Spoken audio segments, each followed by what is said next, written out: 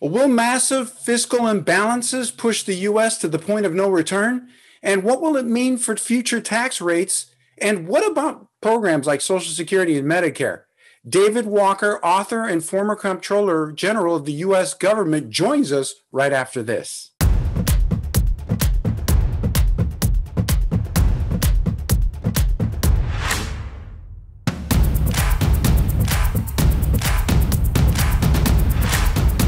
Well, David Walker is a man that needs no introduction, but we're going to give him one anyway. He served as the 7th Comptroller General of the United States. He was also the CEO of the U.S. Government Accountability Office, the GAO, for 10 years under Bush and then the Clinton administrations. We've talked a lot on this channel about the importance not just of correct investment positioning, but correct asset positioning so as to produce the absolute lowest tax result for your investments.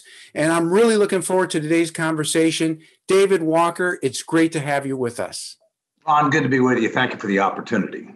So let's begin with today. Bring us up to speed. We know that the U.S. is still considered a global superpower. Yet, as you highlight in your latest book, there are some massive risks that are threatening not just America's future, but its stability. Tell us more. Well, the truth is the United States has been the only real superpower since World War II. By that, I mean a country that is well respected globally, that has economic, diplomatic, and military power on a global scale, as well as cultural influence on a global scale.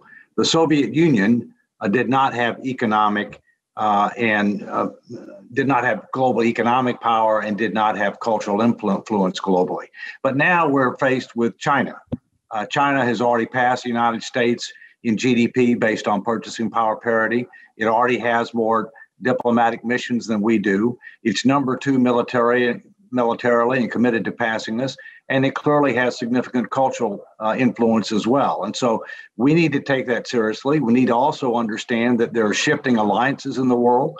There are a number of countries, including China, Russia, Iran, and others that are trying to ally against the United States' interest and against the historical liberal world order. At the same point in time, we face huge increases in debt to GDP. And unlike at the end of World War II, where we were bringing that down dramatically, we're increasing it dramatically. We've got a fiscal policy, which is tax and spending, which is unsustainable. We've got a monetary policy, which is unsustainable. That combined with growing gaps in society put us at risk.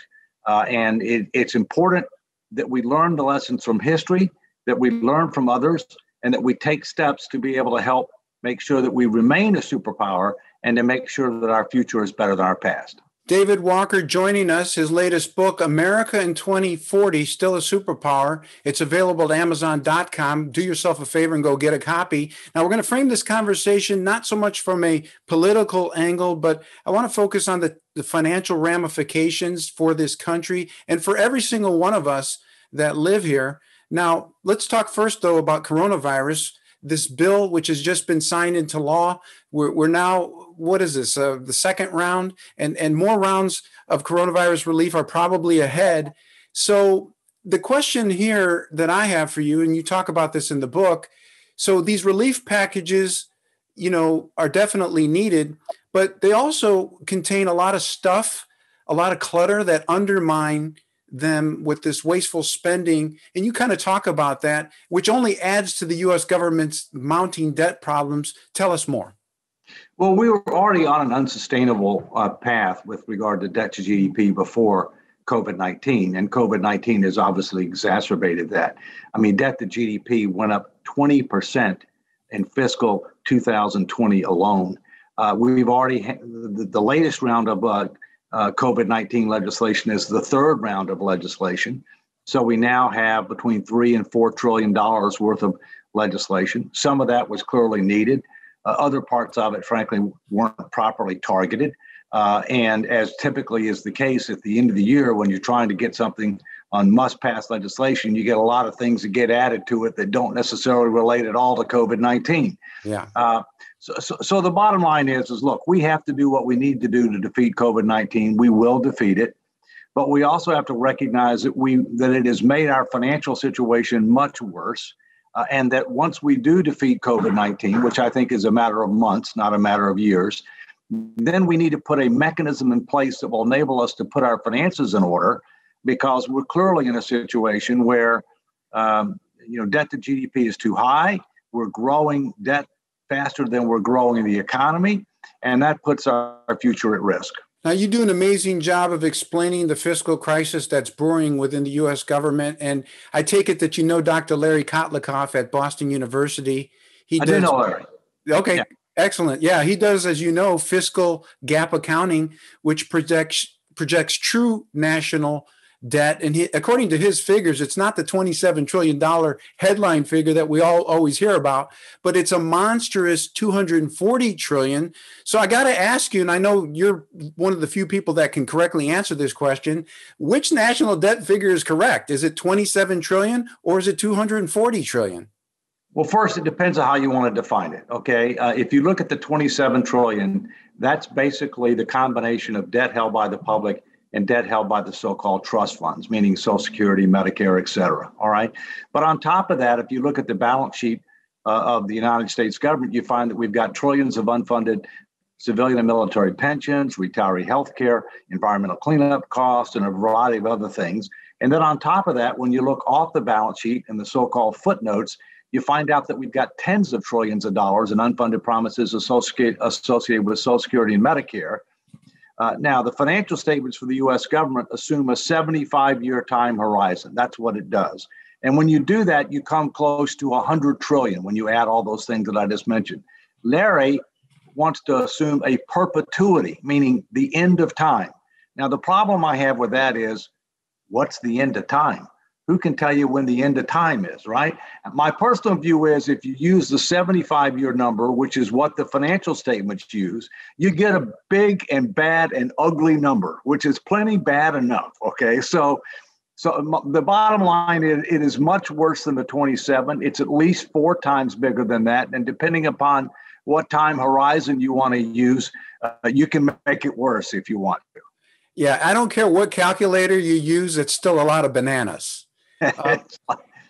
Now, I probably should have asked you this question first, and maybe you can enlighten our audience about fiscal gap accounting in the first place. What is it, and why is the U.S., according to what I'm aware of, why is this the only developed nation that doesn't use fiscal gap accounting that I'm aware of? Well, let's talk about how the U.S. government defines fiscal gap, and Larry can talk to you about how he defines it. The way that the U.S. government defines the fiscal gap is, what is the gap as a percentage of GDP between the projected revenues for the next 75 years and the projected expenses for the next 75 years? So how much as a percentage of GDP would you have to either raise revenue and or cut spending immediately and permanently in order to achieve the same level of debt to GDP at the end of 75 years as when you start? Now, here's part of the problem with that.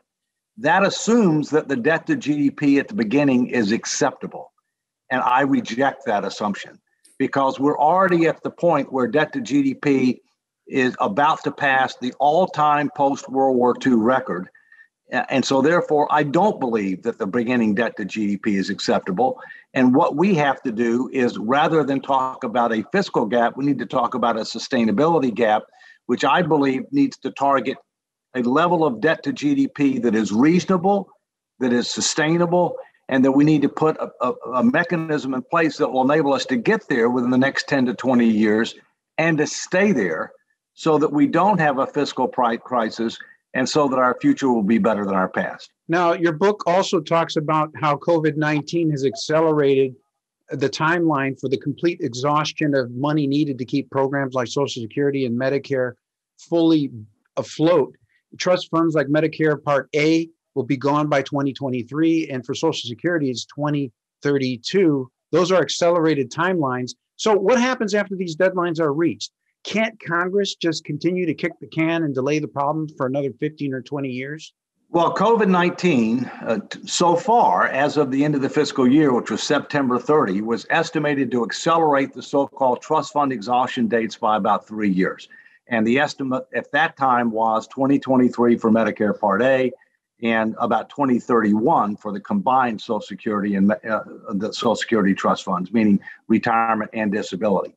What it would mean if they do nothing is it would mean that healthcare providers would be cut 10 to 15% across the board on their payments effective in 2023, and that in 2031, that Social Security recipients would have their monthly benefit checks cut by over 20% immediately and permanently. Now, you and I both know that those are unacceptable political outcomes. Something can, should, and in my view, will be done before you get to those dates. But the whole point is, why do you want to wait till you get to the precipice? I mean, if you have a large, known, and growing problem, if you face an abyss that is clearly out there and that is actually getting closer with the passage of time, why can't our political leaders understand that they should act sooner rather than later, so that the power of compounding works for us rather than against us? Einstein said the most powerful force on earth was not nuclear energy, it's the power of compounding. And when you're an investor and you make tough choices sooner rather than later, it works for you. When you're a debtor or you kick the can down the road on making tough choices, it works against you. It's time that we get it starting to work for us rather than against us. You cannot escape the responsibility of tomorrow by evading it today. That's what Abraham Lincoln once said. And we know that government cannot borrow its way out of debt. It certainly can't print its way out of debt, which means they either cut spending or increase income tax rates or some combination of the two. And so how would that look? How high do you think income tax rates would need to go in order to fix the problem? And do you have any guess on that timeline for rising taxes? First, you can't dig your way out of a hole. You have to climb out of a hole. All right. And climbing, we cannot solve this problem solely through economic growth, although we need pro-growth policies, because the whole bottom line, the whole point is you want to grow the denominator of debt to GDP faster than the numerator. At the end of World War II, we didn't pay off any debt, but we grew the denominator much faster than the numerator, so debt to GDP plunged. Now it's going the other way. Look, here's the bottom line. We're going to have to reprioritize and cut projected spending. We're going to have to reform social insurance programs to make them solvent, sustainable, secure for the future. We're going to have to raise revenues, all right? And we're going to have to do that in a way that hopefully does not undercut economic growth, so that we can bring debt as a percentage of the economy down to a reasonable, sustainable level over about the next 10 to 20 years and be in a position to keep it there. The truth is, tax rates are the lowest they're ever going to be in our lifetime right now. They're going up. They're going up significantly. We can debate when, we can debate in what form, but it's a simple, there are two simple reasons for it. Number one, math. That's the new four-letter word in fiscal policy. Number two, political reality. The people who vote the most are seniors, all right? The people who vote the least are young people. The people that are getting the tab are young people. And so therefore, the longer you wait, because of the power of compounding, the more difficult it is politically, the bigger the changes you have to make, the less transition time that you have. And because of what we said, the power of compounding, the bigger the problem and the greater the potential risk of failure to act. Well, and the greater urgency there is for investors and individuals to take note and to properly position their investments and assets accordingly. It's been an enlightening conversation. Congratulations on the new book, and I really hope that we get a chance to do it again.